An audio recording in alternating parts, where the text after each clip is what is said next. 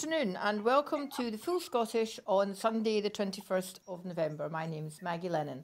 I'll start the programme as usual with the most up-to-date coronavirus statistics. As of 2 o'clock yesterday, 2,756 newly confirmed cases of COVID were reported in Scotland. There were 11 newly reported deaths of people who tested positive, and 4,337,089 people have received their first dose of the COVID-19 vaccination. 3,936,594 have received their second, and 1,375,779 have received a third dose or booster. 767 people were in hospital with recently confirmed COVID-19, 61 of whom were in intensive care. Since the start of the pandemic, a total of 701,719 people in Scotland have tested positive for COVID-19, and sadly, we've recorded 9,478 deaths. I'm joined today by Bassuener, Senior Associate of the Democratisation Policy Council, and Collette Stevenson, MSP for the SNP for East Kilbride. Good afternoon to you both. Thank you for having me. Good afternoon.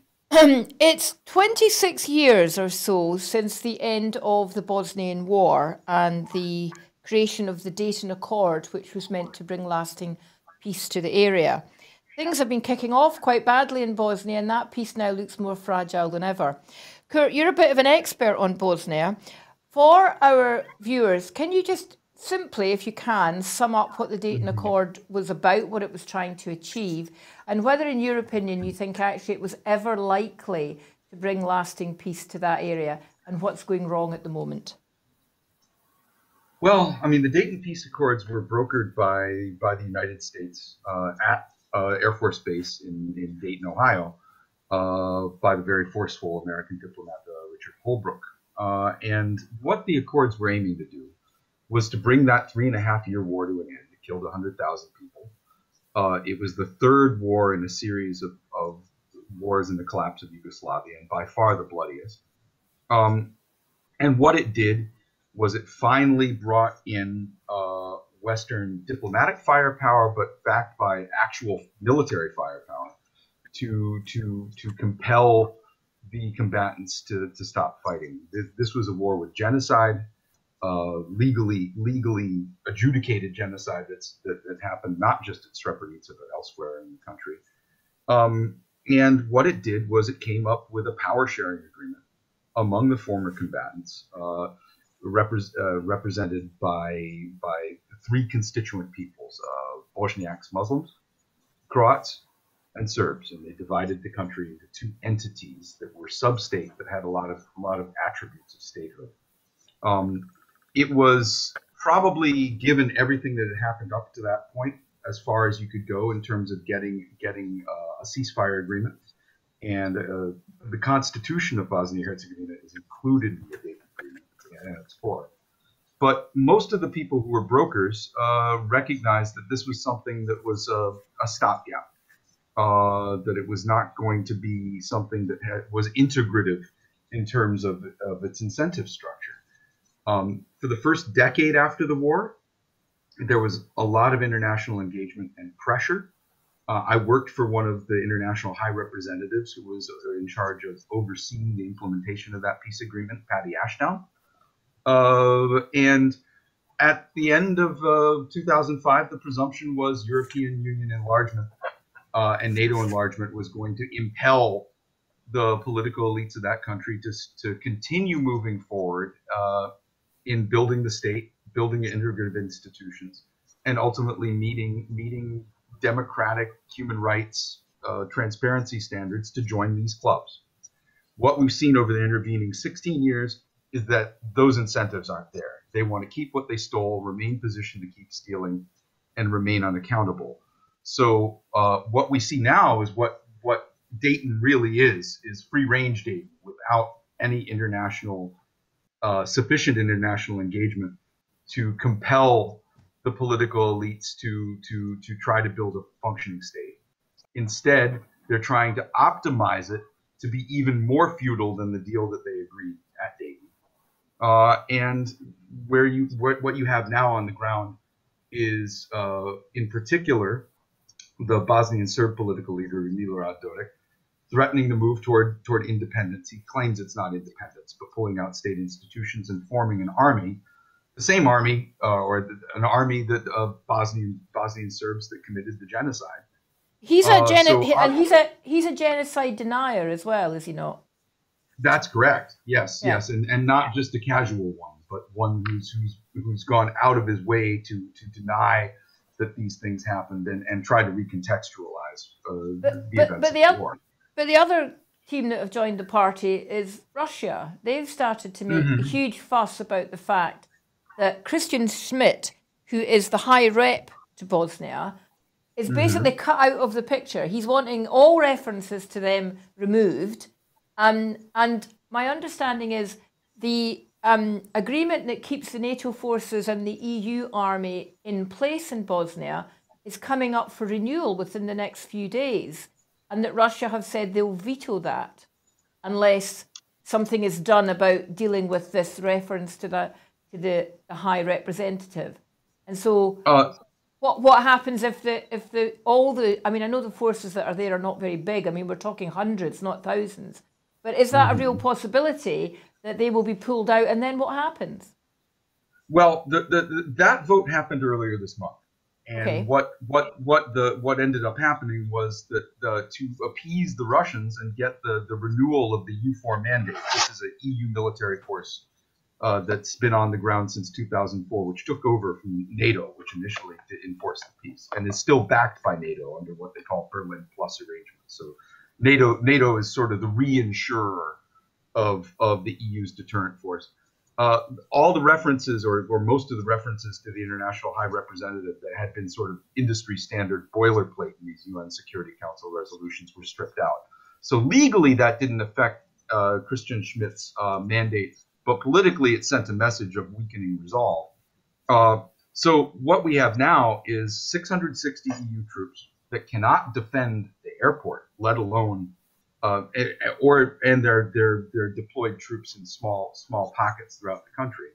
If there was a challenge, an unwillingness of any of the NATO powers to reinforce the force to deterrent strength, and so you have a real security threat if there is a pullout of Bosnian Serbs from institutions, including the military, and an attempt to sort of enforce a border on what's not a border. It's called the interending boundary line.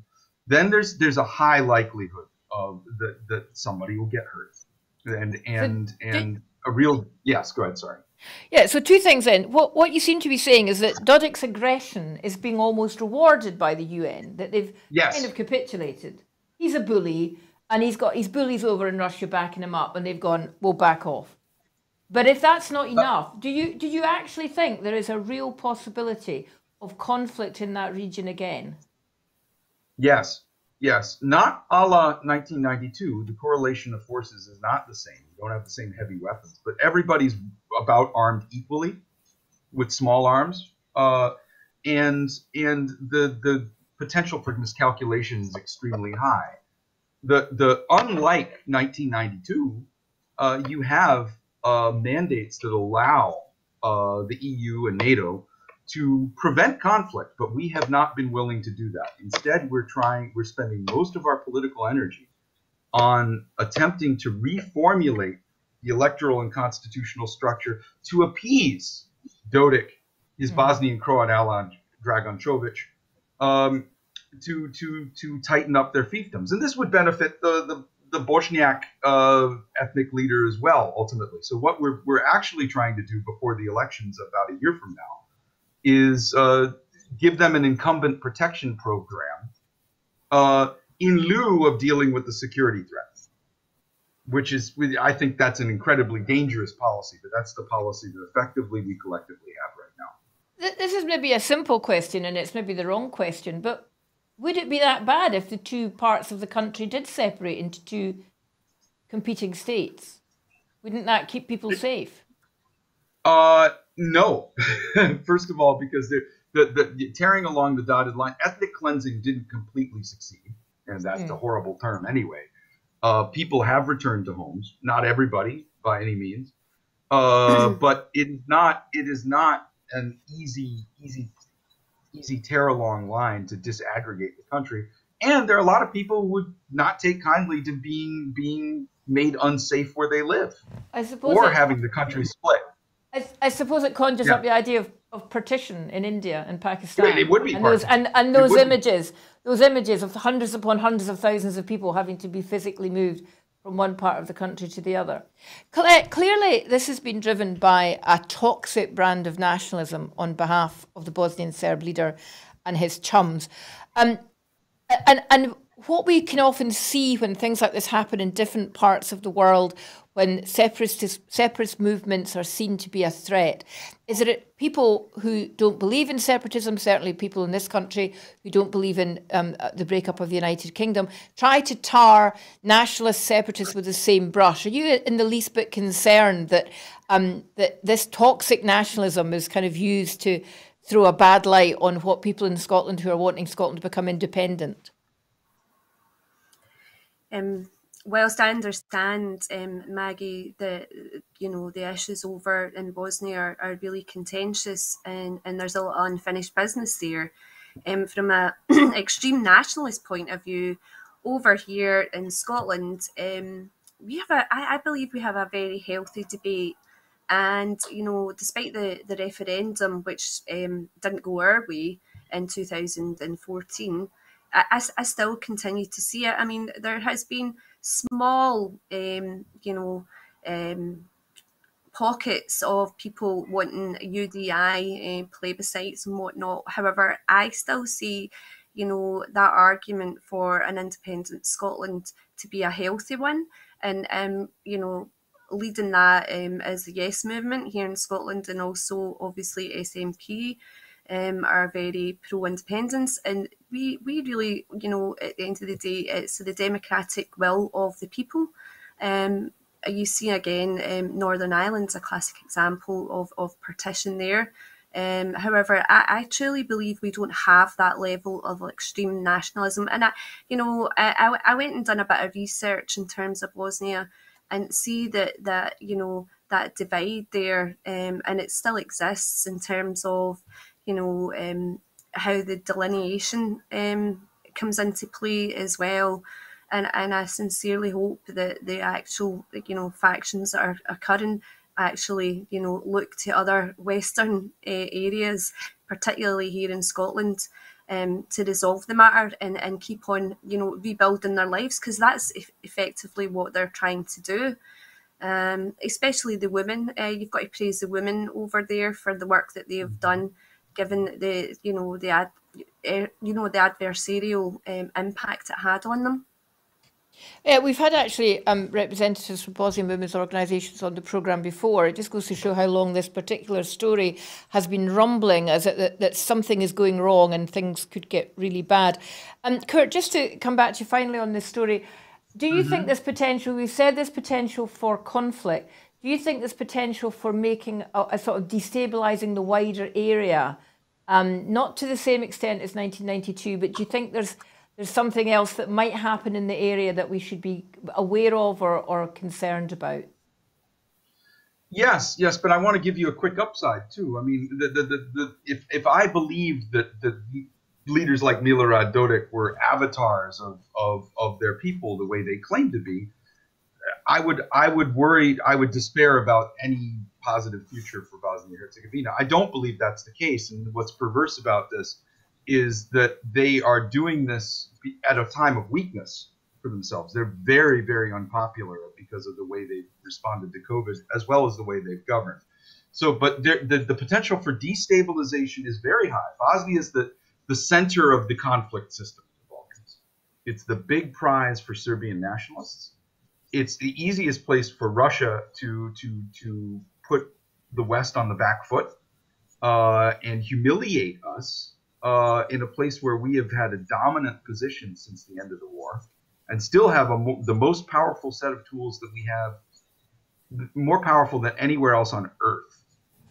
And the fact that we've allowed things to descend on this trajectory for 15 years, predictably ending where we are, is a reflection of an enormous policy failure. But it wouldn't end with Bosnia.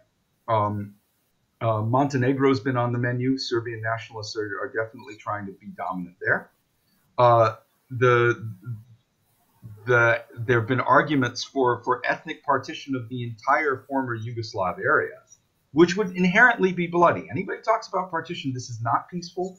This always involves violence, and it's delusional to think that this would be resolved peacefully, given what's already happened, the traumas that attended the last time people tried to do this, and the different geopolitical situation that we're in now vis-a-vis the mid '90s, where the West was dominant, and that we're no longer dominant globally.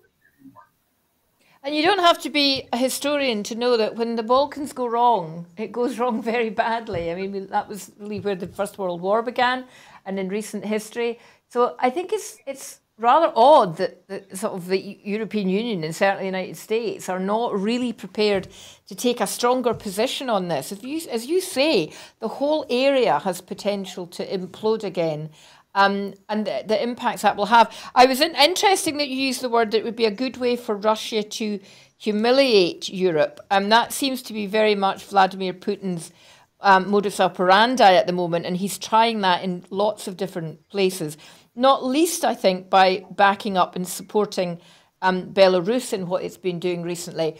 Belarus, of course, is more recently in the news because of the migrant crisis. Lukashenko has allowed, in fact, enticed, I think would be not too much of a word, thousands upon thousands of migrants into Belarus with the promise that they'll be able to cross easily into Poland and then hence on to the EU. The BBC, in what can only be described as a rather odd editorial policy, chose to give or broadcast a unique interview with Lukashenko in which he is very clear about that. He admits he may have helped people cross over to the EU, and he actually is on air saying, I'm not going to stop migrants coming because they don't want to be in my country, they want to be in yours. He's not even going to investigate the stories of people allowing people to get through the border. Collette, I don't know if you've been watching the Belarusian position clearly. I don't know if you've been watching the stories, but what do you make of the position in Belarus with these poor migrants sitting on the border? They've now been put in a warehouse because it's very cold. And there's no suggestion that there's any other future plan for them, if they get sent back, if they get to stay, whether there'll be any kind of humanitarian corridor. When you see these stories, what's your initial reaction? It's absolutely horrifying, Maggie, and at the heart of this, every single person here, as an individual has got a story to tell. And I mean, I know that, whilst they're trying to get through in a corridor, there's somebody like Levchenko who are, using these people as a ransom against the EU because of the sanctions that they've placed on them. And I mean, it's unbelievable to think that, and I think it's been said time and time again, even within the press as well recently, is why somebody like that is actually still in power. And I know that the US have been making inroads to see what they can try and do there. I feel that the EU need to come in a bit stronger on that as well. And, these migrants, that are coming through, the asylum seekers, as I said, every single one of them has got a story to tell, the horrific journey that they've gone through, and then they're just getting used as leverage over something that Levchenko is trying to do, in order to put some kind of leverage or ransom the EU, and obviously there's Putin actually pulling the strings here as well. Well, certainly that was the suggestion over the threat that Belarus would turn off the gas supply to Europe, because one of the main pipelines runs through Belarus. We're going to turn off the gas if you don't either take the migrants or stop the sanctions that you've put up against us. Kurt, I was quite intrigued when I watched the interview with Lukashenko. It's not often that you hear a dictator, maybe it is, but I don't think it's that often you hear a dictator being quite as blunt about his policy. He admitted to beatings in detention centres quite openly, And perhaps more chillingly, he talked about the 270 non-governmental organisations that are funded by the EU, which in the last few years he has closed down. And he actually referred to them as scum to be massacred. Now, Colette's just asked the question, why is a man like that still in power? Why on earth is the EU allowing a man like this on their borders to come out with nonsense like this? Or what can they do, if anything? Well, I mean, Lukashenko has been a shameless dictator for a very long time.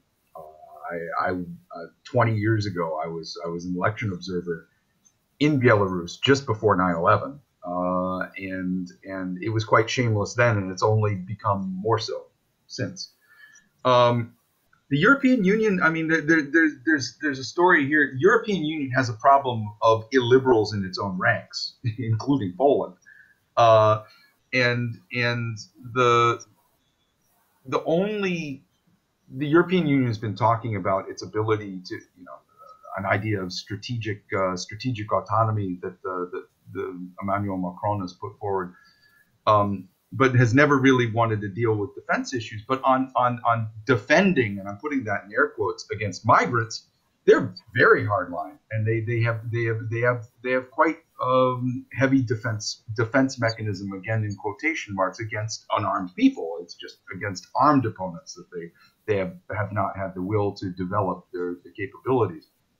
In the European Union, Lukashenko recognized the vulnerability that job number one of the EU is to keep people out. And he saw this, and so the Poles played into what he, backed by Russia, has done. In a relatively small number of people, the Poles refused to get Frontex there on the frontier because they wanted to play this up as for domestic political purposes, and portray this as sort of defending Western civilization against Eastern hordes. That was a term that the Polish governments used.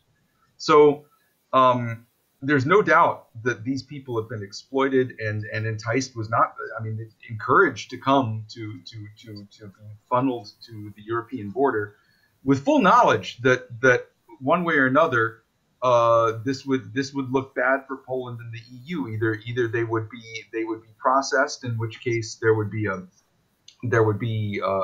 pull factor, or they would be treated horribly. In which case the EU looks terrible.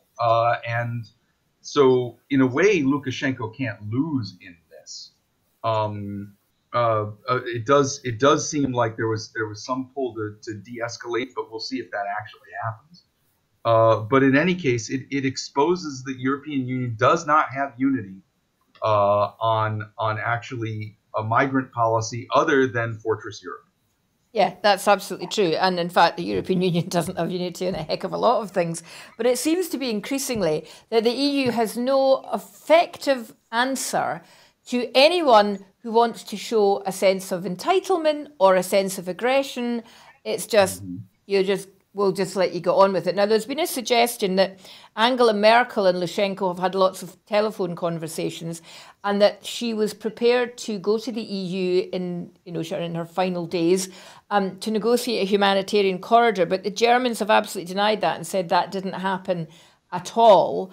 And because of the pretty serious domestic fallout in Germany after Germany opened their doors so graciously and so widely at the last migrant crisis, I think it's a bit unlikely, Collette, do you think it's a bit unlikely that Germany might take that role again? Given the departure of Angela Merkel and who's coming in, to govern over Germany, I sincerely hope so. I hope they use what they've done so far in terms of helping these migrants, and at least set an example, given the relative uncertainty within the EU is what we've just spoken about. So, and what Kurt's mentioned as well. So, again, even within Scotland, we've very much welcomed in migrants as well. And I really hope that more of that happens, and that we're not using it from a domestic point of view, such as you mentioned, Kurt, in Poland as well. to use them as leverage. I mean, the heart of this is people in their lives, people that are actually fleeing conflict, children, women, men, and we should be offering them sanctuary. Well, of course, the sad thing is the mistreatment of asylum seekers and refugees and the mistreatment of people who support them is not reserved to countries on the outskirts of the EU. It's happening within the EU itself, and it's happening within Greece. There has been a long-running 9-month court case against 25 aid workers, including an Irish national, who have been accused of espionage, forgery, intercepting radio frequencies, who are facing up to 8 years in prison for the simple crime, in air quotes, of assisting search and rescue work on the Isle of Lesbos, which has several very large refugee camps. The trial, which was meant to be finished this week, has been postponed, keeping those poor people in limbo because the judges that were hearing it felt they had all the competence to hear it. But this attack on people who are showing migrant solidarity is a real worry. Someone has described it as a criminalisation of humanitarianism. Would you say that was a reasonable thing to call it, Kurt? Yes. Yes. No, I think unfortunately that's exactly true, and that's the sort of segue from the last story you have. And also looking at the Balkans, this is a region that's depopulated because of malgovernance, and they're all going to the EU, and the EU is happy to take them in because they assimilate easily. They learned that in the 1990s. But something that I had thought, but only rethought recently, is the EU doesn't get deterrence because of the story we were talking about in Bosnia, where they have an actual deterrent mandate. But they absolutely get deterrence when it comes to the question of migration and asylum seekers. And it's not just deterrence of the migrants by hostile environment policies or hostile policies on the border. It's deterrence of their own citizens helping them, and that's what this case in Greece demonstrates. Is this is simply for terror effect, to make clear, and Greece is not the only country that's doing this sort of thing. I mean, you see this around the periphery. Well, actually, you're right. Apparently, I was astonished when I discovered this. There are 180 people involved in NGO work that are in support of migrants in 13 European countries who are also facing criminalisation. That's an astonishing. It is. Now we haven't quite got that position in the UK, Collette. No one, as far as I know, working in an NGO supporting refugees and migrants is facing a criminal charge. But we're not far off it when you consider the sorts of things that Priti Patel has been saying, specifically, for example, about the RNLI, that if they go to save people in peril in the sea, which is what they're meant to do, that they will actually be facing criminal charges. So it's moving in to the narrative in the UK. And in fact, she's come out very strongly in recent weeks using this phrase, "We will have a firm but fair asylum system," which is exactly the phrase that the Greek authorities have been using. And I understand she's looking very closely at the specifics of the way that Greece processes asylum seekers. So what's your message to Priti Patel? Again, I watched this morning on Andrew Marr, and it was Sajid Javid that was on, the UK Health Minister, and he was asked about the issue to do with the migrants and asylum seekers trying to get over as well, and the constant pushback there. And I couldn't actually believe what he said. He said if they were true asylum seekers, fleeing conflict within their country, then why did they not just stop off at their first port of call, which would have maybe have been France forever? And again, that narrative, really struck home in terms of, we should be welcoming these people with open arms and again, providing them with sanctuary. We're, probably muscling in and grasping at the likes as well. And again, I actually, can't believe that we're and not allowing them, to get help as well. And so when Priti Patel as well is being forced to say that she's not been hard enough, in terms of her immigration bill. And I know that there's one coming forward, I think, within the next few weeks as well, Maggie. So it'll be interesting to see what course of action she actually takes. But I actually find that horrifying, because for one of the reasons that they do come over here is the fact that they obviously have family over here, and a lot of them speak English. So, it's not so much a hostile environment for them, whereas if they were maybe heading to Greece. But some of the things that I'm hearing about at the borders, and the implications that she's put on the RNLI are really, really disturbing. So Priti Patel regularly claims that 70% of people who are crossing, especially in small boats, are not have no real grounds to come. They're not asylum seekers. But actually, research shows that of those who've crossed in the last 4 or 5 years, 66% have been granted leave to remain. So it's exactly the opposite of what she said. She says 70% are not justified. In actual fact, nearly 70% are given leave to remain. So the figures by her own department tell the lie that she's giving. She's under the cosh just now because 23,000 people have crossed already in 2021, 5,000 alone in November. November has never seen numbers like that. Normally, the small boats cross in the warmer weather, which obviously makes sense. There were just over 8,000 in 2020, but that was because of the pandemic. No one was moving around the world then. It's way lower than the 84, 85,000 that were coming 7, 8, 9, 10 years ago. But she was basically given the job as Home Secretary on the promise that she would put an end to stopping this.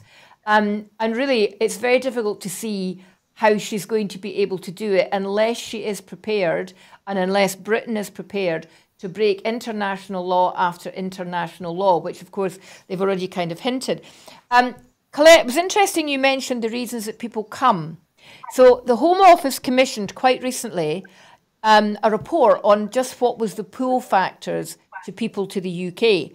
That report has not been published. No one's able to see it, so we can only guess what's in it. But we have to assume that what's in it isn't what the Home Office expected to see in it. 16 years ago, the Home Office commissioned a similar report from Cardiff University. And they tried to bury that as well. Because what it proved was people weren't coming for the benefit system. They weren't coming because they saw Britain as a soft target. They were coming for the reasons you mentioned. English is an international language, which they may have spoken some of.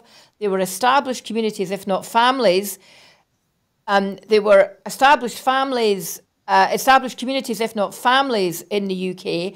And perhaps, maybe the most ironic of all, is that they absolutely believed, through medium like the BBC World Service, that Britain was a country that stood up against bullies and dictators, and therefore they were very likely to get a fair hearing and sanctuary if they came to the UK. Now, Home Office didn't want to hear that 16 years ago. I'm assuming the evidence is similar, which is why it's buried. Obviously in Scotland, Collette, we're lucky. Although we don't control immigration, we do control the drivers of integration through the devolved areas that we have responsibility for. Is there any more you would like to see the Scottish Government do for asylum seekers who are lucky enough to be dispersed to Scotland? I mean, I think, the stories that I'm hearing from the people that have came to Scotland, Maggie, from a local authority perspective, we're doing some fantastic work. I'm going to be meeting with a group from East Renfrewshire and people that have actually settled here as well in East Kilbride. Now, I mean, again and again, I often say in Brexit's been a huge issue. There's been a brain drain in terms of our skills. The problem we've got is migration and not immigration. So for, Priti Patel and the strict sanctions that she's putting on people, accessing, the UK, in particular Scotland, we've seen it time and time again, the impact that it's had on, our markets as well, particularly in our care sector as well. So I would like, I think the Scottish Government have done a really remarkable job in terms of settling these people. and making them, as welcome as possible. I know there's been challenges in terms of housing them, but given that we have got um, devolved powers, there's only so much that we can actually do. And I truly believe in an independent Scotland, we would welcome them with open arms. Okay, so moving on then from the fact that Europe seems to be in a bit of a mess at the moment, we'll go over to the United States now, because actually things there have gotten a bit nasty in the last few hours. The young man Rittenhouse, an 18-year-old who went to a Black Lives Matter event last year, I think in Wisconsin, as a vigilante to support the police, shot three white men. And his trial has just finished, and against everyone's expectations, he has been found not guilty on all 5 counts after the jury taking 4 days to deliberate. So, Kurt, this seems to me that what this is saying is Black Lives Matter, but it seems that white lives and guns matter more in the United States. Yeah, I mean, it's unfortunately, you could hear a lot of African-American fellow citizens of mine saying we actually did expect this kid to get off.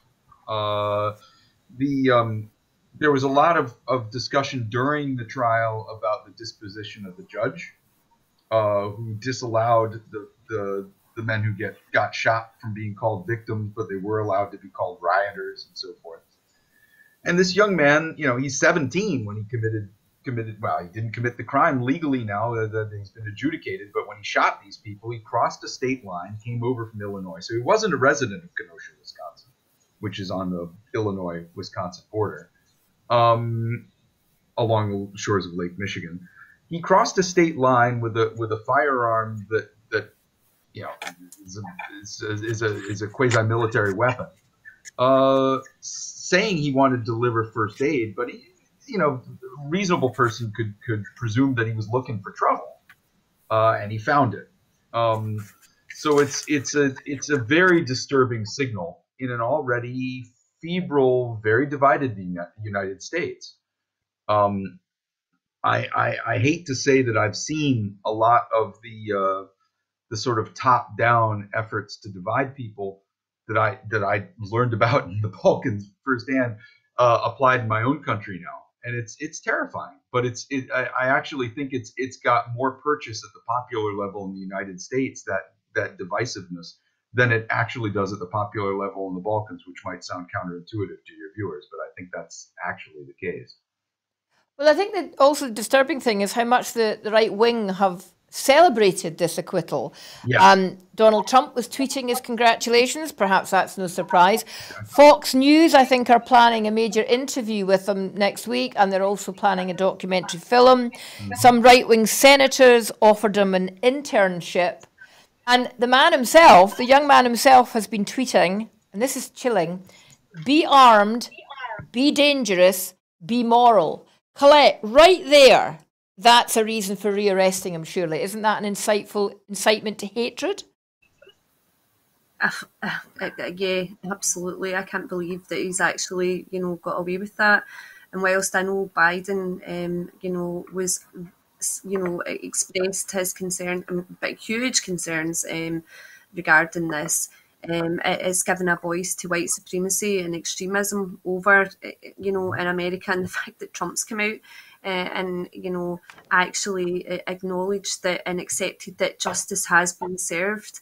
It says it all, really. But what's more concerning is that people that are wanting to carry out a peaceful rally, as we do here, there's more often than not that we have a lot of really good, positive, peaceful rallies over here in terms of independence. That on the back of that, this is happening. And, I think, reading from the story, Maggie, he sought out trouble and he's now got away with it. Even looking at the court case as well, he tried to defend himself, and even, saying that somebody was armed, but 2 other people weren't. So he's effectively got away with, murdering 2 people that were unarmed. So, I mean, without getting into all the details of it, the fact that he's inciting more trouble on the back of what's happened, it is really, really concerning, especially given, the First Amendment over in America, the right to, peaceful rally and to have that voice, as a democratic process as well. So, yeah, but it appears the right to bear arms trumps everything, even though the right to bear arms was introduced in the Constitution in a context which isn't relevant at all these days. It's like Black Lives Didn't Matter never happened, is it, Kurt? It's like George Floyd, this never happened. We're back to just white supremacy being allowed to carry on. Well, what the dynamic that you saw is really, really quite shocking. That you got to a point after the George Floyd murder, and that has been adjudicated as such, that you had a lot of white support for Black Lives Matter until it got turned into a fear-mongering campaign from the top, from Donald Trump and the right-wing media and his party, which he's completely absorbed. It's become a Trump cult party, the Republicans, and made that into a divisive issue. When the vast majority of the Black Lives Matter rallies and protests were nonviolent. There were some violent rallies, but you'll find that most of the people that were doing the violence, for example, in Portland and other places, were white people. So it's a very it is as if nothing happened, but it's worse than that, because I would say it has become more polarized because the right wing has managed to get a large segment of the white population to be afraid. And that is a very effective tool. People who are afraid can do terrible things, as we've seen in many places, including the Balkans. And that is that's effectively the divider, the wedge issue that's being used. And we'll see that in the 2022 midterm elections. Well, that's how right-wing politics operates, though, is we tell you what you're frightened of, even if it's actually not the thing you're frightened of. We tell you what you're frightened of because it's a thing that we think we can fix or we have the solution for, or it's simplistic and there's the solution. And as I say, with the likes of Fox News turning this man into a celebrity effectively, you can see where that's going. However, obviously, it's not just the States where racism is endemic. And in Britain, just in the last couple of weeks, the whole horror of racism in sport has come back up to the surface. It started with the claims about racism in cricket in Yorkshire, in the Yorkshire County Cricket Club. Just today, we've been hearing about racism in football, in particular around referees, that the fact that Black and Asian referees are facing constant abuse and prejudice and lack of progression into the higher levels of the game.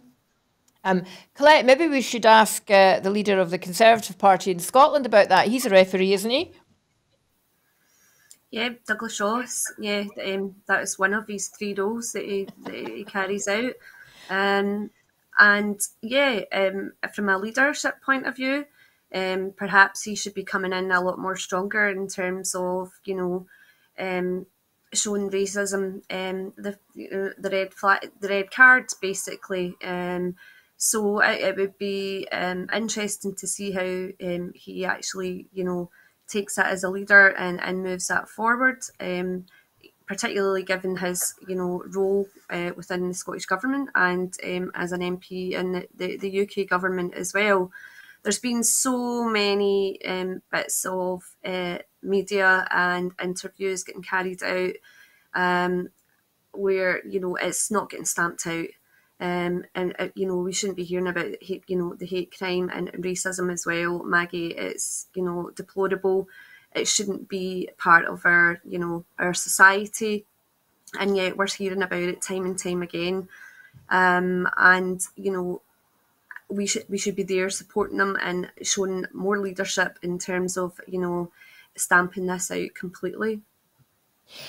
Azim Rafiq's testimony to the Parliamentary Select Committee, where he unveiled the kind of racism he and others had experienced in Yorkshire, had a few heads rolled. The chair of the Yorkshire County Cricket Club resigned, the head of coaching was suspended, and former England captain Michael Vaughan has been dropped temporarily, possibly, but maybe completely, by the BBC for claims made against him. Sometimes when in a case like this, you think that people do things like that heads roll, individuals fall on their sword, and then it all goes away. But actually, subsequent to that, we've been hearing that within the world of cricket, white British cricketers from private schools are 34 times more likely than young Asians or blacks to reach the elite levels of cricket. Now, I could argue that in Britain, it's not just cricket that happens in. It's establishment anyway. You're more likely to be a banker, 34 times plus, probably more likely to be a banker or in the stock exchange or even in Parliament if you're white and from a private school than from a state school or a person of colour. So do you think there is institutionalised racism throughout UK society that we all know about, but we just kind of brush it under the carpet if it doesn't affect us? I think so, and I don't think it's just UK society or American society. And I think, obviously, both our countries have become immigrant societies. Ours has been since the beginning. Some immigrants not willingly, as with the black cloud of slavery over us all the time. I think that these are windows, as you set up, into a phenomenon that had a baseline that was there, but then got amplified and licensed in a way through Brexit. It made it safer to be divisively racist. It seemed to give people the ability to feel like this is sanctioned. I don't think that's necessarily the case in this particular cricket episode. Whether that was a deciding factor, or it was just something that was endemic for a long time in that sport.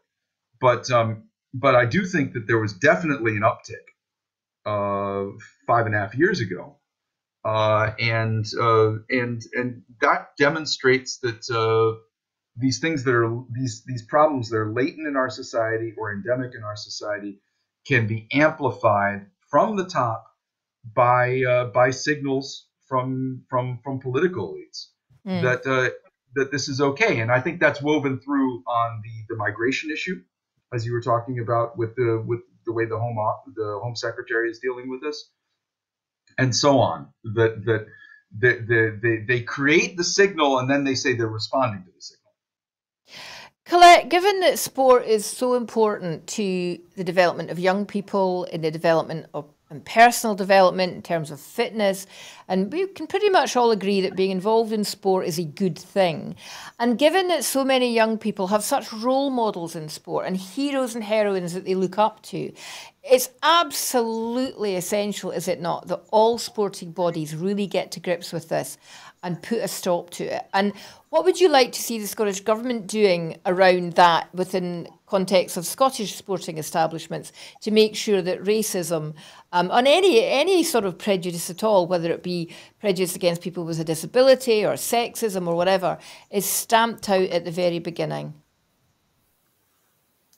Yeah, I think we need to do more in terms of, some kind of initiative or campaign to completely stamp it out.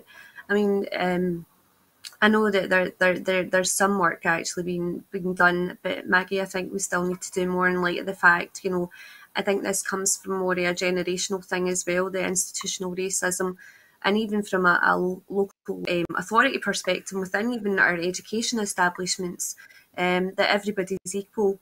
I know some of the work being undertaken even here locally within South Lanarkshire College, they've done a huge amount of work on, diversity and equality as well. And I do think we've done a remarkable amount of work. But I mean, having worked within outdoor education previously, I see how important, sporting and education is, particularly given it's linked to our poverty as well. But I still think there's still a long way in actually, tackling the inequality there, particularly in racism. But I actually met with a group of young people from one of the local schools, and they honestly didn't think there was much in the way of issues over racism here in Scotland. It was more sectarianism, and that we had to stamp it out. But that's more of a West of Scotland thing. If we could do something on that level as well, then I think we would go a long way, and I think young people could teach us a thing or two about that as well. Yeah. Well, the racism row spilled over onto Question Time on Thursday night on the BBC. In answer to a question from an audience member about the Yorkshire Cricket Club instances, Fiona Bruce turned to the only non-white person on the panel to basically ask him what his personal experience of racist abuse was. And he quipped back, the brown person will answer first. Fiona Bruce realised she'd made a bit of a faux pas and then turned to someone else on the panel.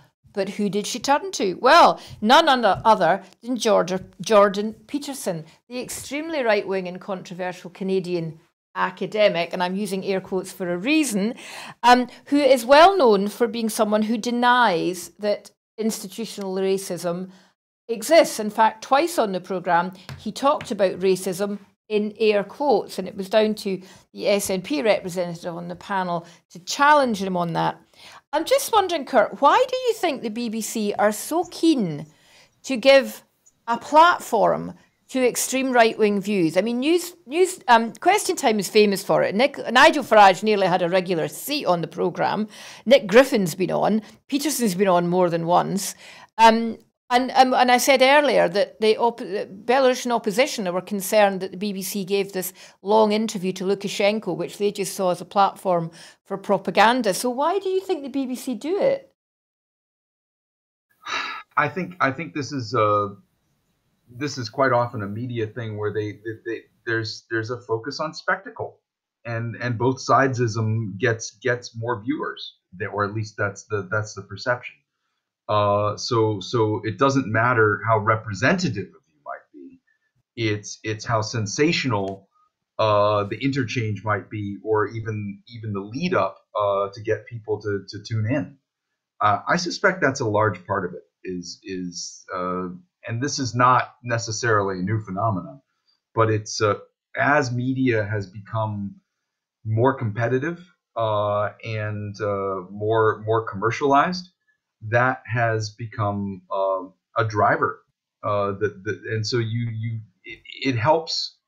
It helps. It's an accelerant to the division in the society, and you see this in social media too, which isn't BBC, but that's my first stab at it. It's quite a common thing to do, isn't it, Collette, when you're dealing with anyone who's been the subject of any kind of prejudice, whether it's, as I say, disabled person, women, whatever, to turn to the victims to ask them to say, how has it been for you? But actually, by doing that, what you're sort of doing is letting everyone else off the hook. Surely we all have to own whatever prejudice is out there in society. Yeah, I wholeheartedly agree with you. There's probably too much airtime given to the victim and not to the actual people that are at the heart of this as well, and what they're doing to actually tackle it.